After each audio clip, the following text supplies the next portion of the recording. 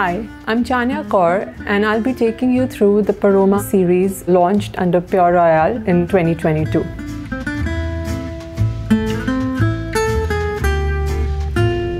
So in front of me I have the main catalogue from the Paroma series. It's a collection of 4 books together.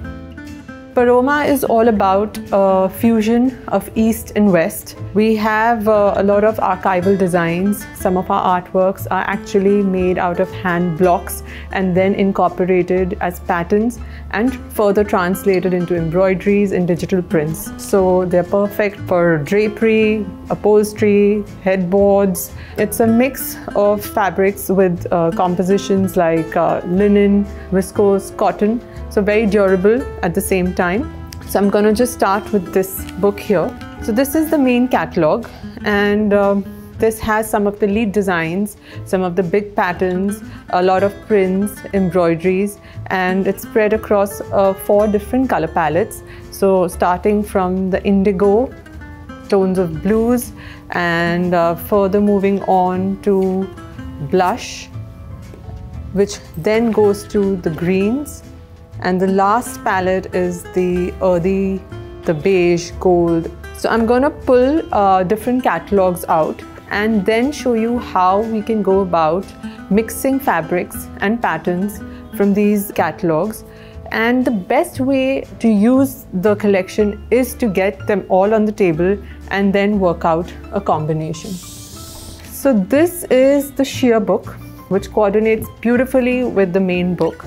Here we have printed shears, we have woven shears, we have ombre shears, and all in wider width. So for instance, if I was looking at this fabric, it looks like a hand printed with a kind of a distressed print at the back. So something like this, if I had to combine a shear with it, I have various options. I could go very eclectic and add a stripe, which is again complements the main.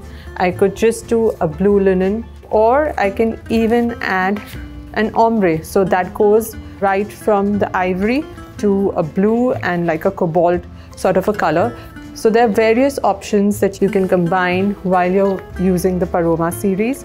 The next catalog in this series is one of my favorites, which is the coordinate, because here we have some techniques coming into picture.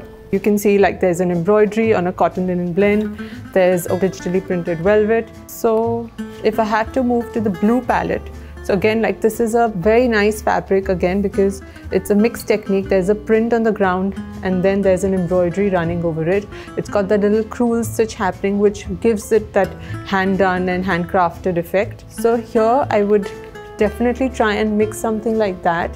So this is a very ethnic design going a bit towards geometric direction, which is again hand block and block print inspired. And we could get a motif like this in here. So if you see, this is a traditional Indian motif with the bird and the kind of work done there.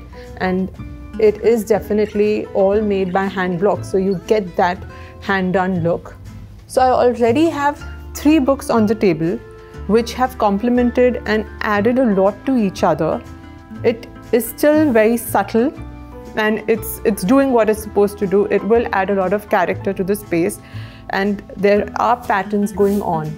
The last book in this series is quite crucial to the collection because it holds the entire collection together.